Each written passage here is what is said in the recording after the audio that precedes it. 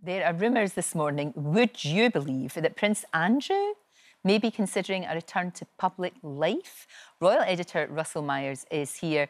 Surely he's not that tone deaf. Well, I mean, I'm not sure, to be honest with you. He's looming again behind me. He's looming.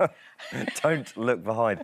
Listen, on the one hand, there are an awful lot more important things going on in the world. You betcha. You would have thought that there wouldn't have been any noises coming from the camp. Now, this has sort of stemmed over the last few days because there's been another cascade of people dropping him. Of course, a couple of weeks ago, settled this big civil sex assault case in the United States, cost £12 million, we're understanding. Despite the fact he says he never met him. Well, indeed, you know, and has always denied those allegations. Indeed. But I think big year for the Queen, the royal family, Platinum Jubilee year.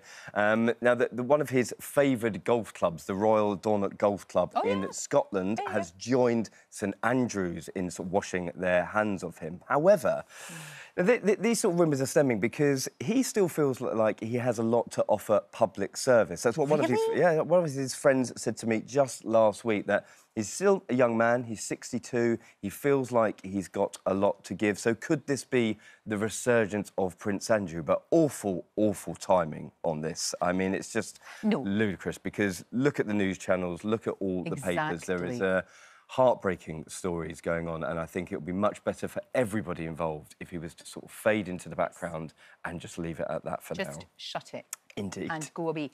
On much more important things, the royals have been actually speaking out and supporting people in Ukraine. Well, they have, because there was a lot of talk about whether the Queen would make a statement, and she has been suffering from COVID herself. She has been forced to sort of take a little bit of a back seat recently, but it's a difficult one because don't necessarily see them all the time commenting on big issues of political nature. However, I think that goes far beyond what is happening in Ukraine at the moment. So the Queen hasn't made a statement as yet, so we may see something in due course. But William and Kate were the first ones this week, and they made it very personal, actually, and I thought that was quite an interesting touch because they had recently met the President and his wife, and in here's their statement. They said, in October 2020, we had the privilege to meet President Zelensky and the First Lady to learn of their hope and optimism for Ukraine's future. Today, we stand with the President and all of Ukraine's people as they bravely fight for that future. So it's very good. Very, very laudable. Very and we heard from the others across the pond. Harry and Meghan made a statement on their Archwell website, and then they were at an awards ceremony during the weekend. They were at the NACCP Awards. They were being given a special recognition for their public service, and let's take a look what they had to say. We would like to acknowledge the people of Ukraine who urgently need our continued support as a global community.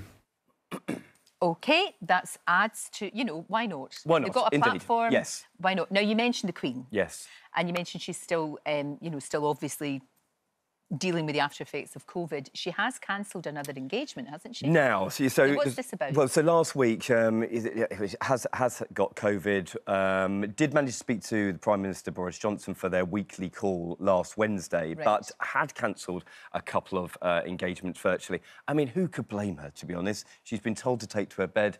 She looked remarkable at the moment when she was doing her engagements there. She's meeting some of the defence chiefs. I know she's lost so much weight. She has. I mean, she's 95. She does look a little bit frail. Yeah. But when she's having all her hair and makeup done, who could blame her for not getting ready? However, this was a diplomatic corps reception, which was supposed to happen on Wednesday, but I wouldn't read too much into it because it was on the advice of the Foreign Office, because of the issues that is happening in the Ukraine. So this big reception, which had been scaled down already, it wasn't going to be a big tie and tiara day. It was going to be a bit more less formal. A bit more less formal. And I think it's because of the developing situation in Ukraine, and will be rescheduled. She has to take care of herself because the world needs her wise counsel. I mean, that's the thing. She is a very wise woman. And look at the stress she's been under recently, and not only with the Harry and Meghan stuff over the last few years. Prince Andrew hasn't been out of the papers to do with this court case, and that's super stressful for her. And I think you put your feet up, Mum. Exactly. But, Boris Johnson in particular needs wise advice. Indeed, he does, You can get that from the Queen. Now, what about this opportunity, a rare opportunity, to work for Prince Charles? Well, I mean, do you fancy this? What do you have to do? Well, they are looking for a new private chef. Oh, well, that's that. I've got a couple of quick-fire questions. What do you think Prince Charles's favourite food is? I don't know, lark's tongue. I have no idea. I don't know. Well, it's more simple. It's a boiled egg, can you believe it? OK. So I think we could probably do that. I could maybe do that. However, his ideal meal is wild mushroom risotto with organic lamb, but the mushrooms obviously must be foraged from his own estate. So if you fancy working with Charles and Camilla, you know, good couple of bosses, I wouldn't mind working for them. So get your applications into Clarence House. So a boiled egg, mushrooms that you have to pick in his estate, and what else? That's about it, I think, at the moment. That's it. Yeah. Now, Prince George. Yes. He's been playing rugby at the weekend. Yes. And also might be changing... God, he's growing up, isn't he? Yes. Might be changing school. Well, yeah, I mean, he was in between his two parents because Kate had just been made the patron of the English Rugby Football Union. Absolutely. William is the patron of the Welsh Rugby Football Union, and so he's caught in the middle. Who was he supporting? I imagine he's going to go his dad's side because, you know, that's... Maybe. It depends who's winning, right? Yeah. Well, but yeah. Depends who's winning. Unfortunately for him, England won at the weekend. And the Cambridges have been sort of looking in Berkshire. Maybe they're going to leave their country estate at Anmer Hall in Norfolk. Might be looking to live a bit closer to the Queen, which would be nice because she's been there for an awful long time.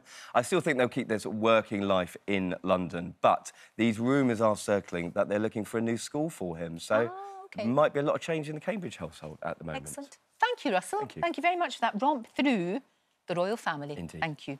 Don't forget, you can watch full episodes of Lorraine on the ITV Hub and all the best clips, compilations and playlists right here on our channel.